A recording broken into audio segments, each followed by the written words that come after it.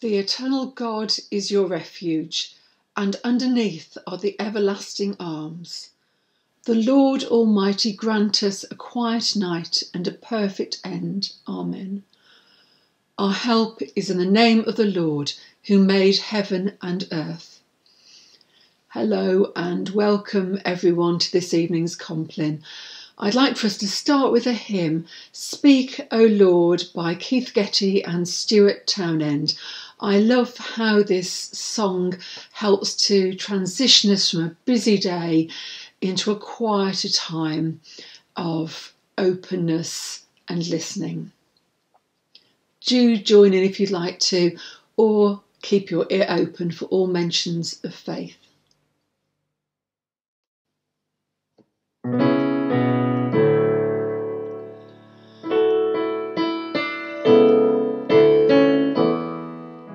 Speak, O Lord, as we come to you to receive the food of your holy word.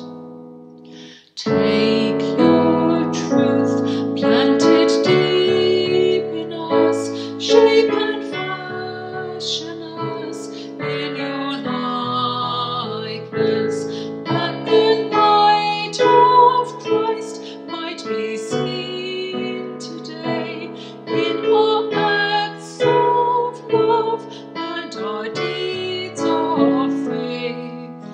Speak, O Lord, and fulfill in us all your purposes for your glory.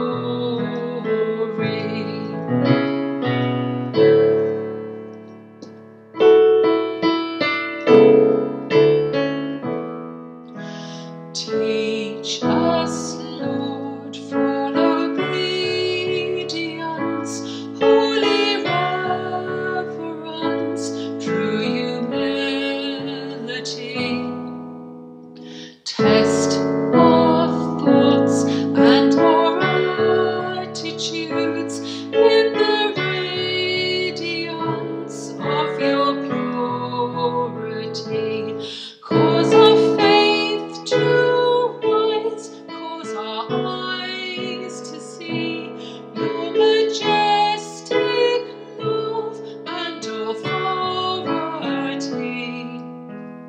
Words of power that can never fail, let the truth prevail over unbelief.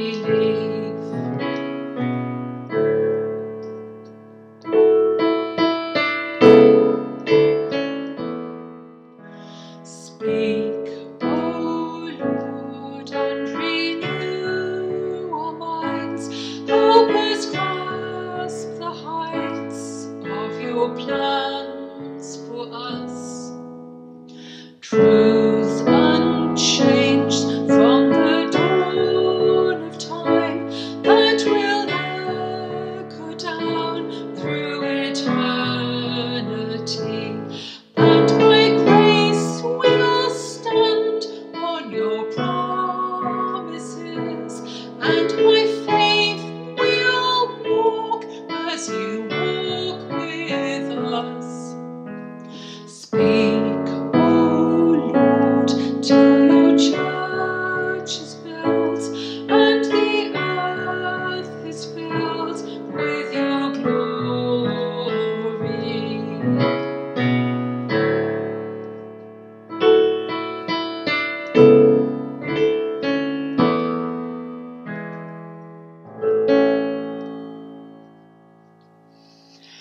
This week I've been doing a bit of research into the disciple Thomas, the disciple who wouldn't believe that Jesus had risen from the dead until he had seen with his own eyes. I've always had a great deal of sympathy for Thomas, being labelled as doubting, not having enough faith to just believe. It seems unfair for his life to be so defined by that one thing. Earlier in the Gospel, he could just as easily been called Thomas the Brave. In the Gospel of John, it is told that when the other disciples tried to persuade Jesus not to return to Jerusalem, where they thought he was in danger of being stoned, Jesus decided to go anyway, as his friend Lazarus was ill. And Thomas said to the other disciples, "Let us also go and die with him." What a great, brave and loyal line, and it shows Thomas in such a different way. I have a reflection and poem by Eddie Askew from his book Facing the Storm that looks deeper into faith and loyalty, and I'd like to read it to you. Joseph of Arimathea and Nicodemus are interesting characters. They were twilight disciples. We are told that Nicodemus first came to Jesus by night. They believed but stayed in the background during Jesus' lifetime. Yet, when all the others had run away, Joseph and Nicodemus came out into the open. They went to Pilate and committed themselves openly by asking for Jesus' body. What intrigues me is the moment they chose to reveal themselves. It seems to be the worst possible time. It was after Jesus had died, and it was before the resurrection. Somehow, the crisis of the crucifixion gave them courage to declare where they stood. There was no buoyant hope to carry them along. Jesus was dead, and that seemed to be the end of it. We know that the resurrection lay ahead, but they didn't. And this was the point at which they went to Pilate. We don't know what went on in their minds, but it suggests to me that the time when faith and action are most important is when things are at their worst. It's not the time to hide and tremble, but the time to do something. The other thing that strikes me is that at this time of disappointment and danger, the secret disciples were the only ones who did show up. All the others were in hiding. And realising that, I wonder if maybe it's time we stopped judging the soundness of our fellow Christians and the worthiness of their actions and left that to God, because we just don't have enough information to do it. And then Eddie Askew's poem to go alongside. Lord, I wonder where I'd be, out in the open, committing myself publicly, or cowering in an upper room somewhere. I think I know. It's hard being honest, especially with myself. Words of commitment come comfortably, sweetening the day with cut-price sincerity. Promises. Buy now, pay later. Peter did. I hear him. Lord, whatever the rest may do, I'll never leave you. That's what he said. And you and I know what he did. Makes you think. Makes me think anyway. The easy words, sincerely meant, give credit where it's due, but sparse in understanding. Easy to say when you don't know where they'll lead, but when the crisis comes and promises come home to roost, then words are not enough. And with the roosting comes the sound of cockcrow. Forgive me, Lord, I knew not what I said. Yet failure isn't final. The quiet ones came out at last, out of the shadows, found courage in their grief, found strength to stand. To them the blessing of receiving Christ, dead but alive.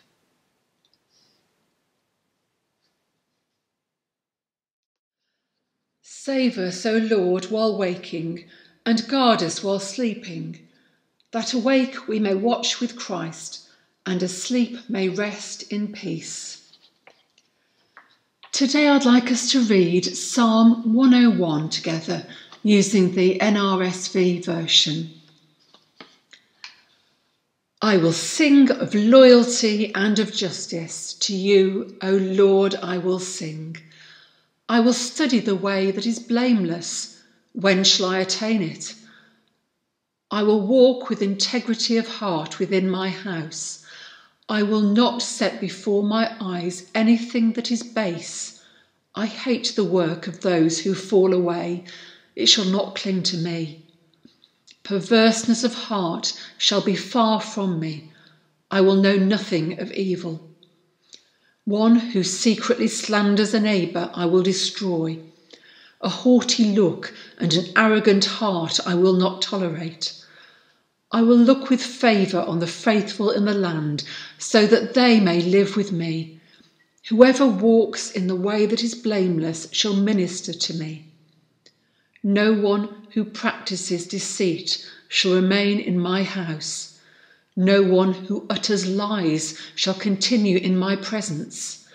Morning by morning I will destroy all the wicked in the land, cutting off all evildoers from the city of the Lord. Let's think for a moment on the first line, I will sing of loyalty. As we ask for help to be loyal to our friends through good times and bad.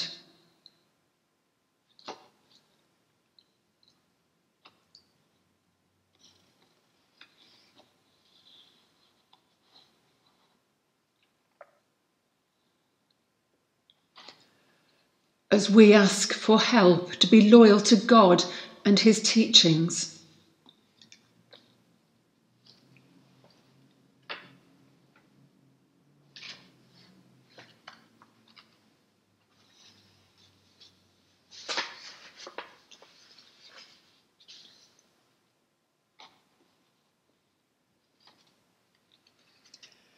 Glory to the Father, and to the Son, and to the Holy Spirit, as it was in the beginning, is now, and shall be forever.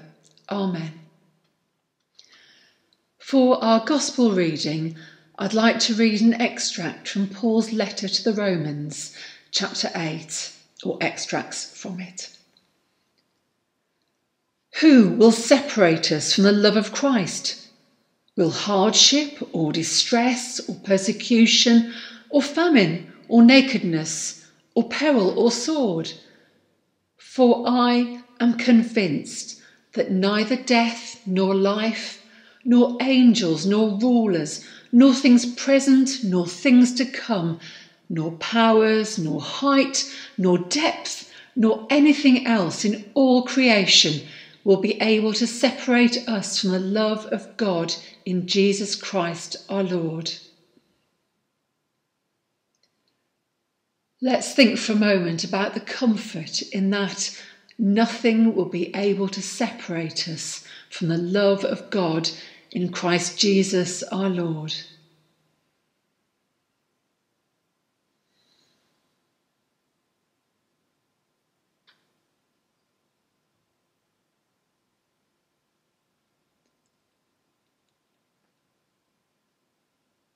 And in that closeness, bring your own thoughts and concerns to God.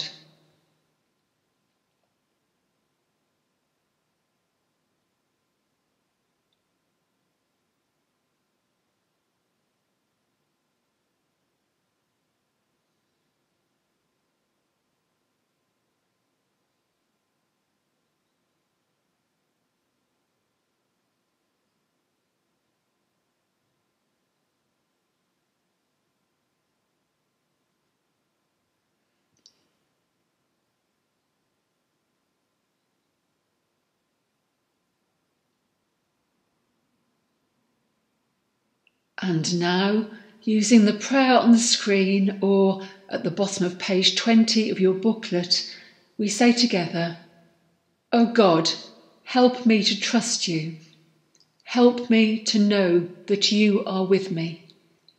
Help me to believe that nothing can separate me from your love, revealed in Jesus Christ our Lord. Amen. And so on to the Lord's Prayer, using whatever version you feel most at home.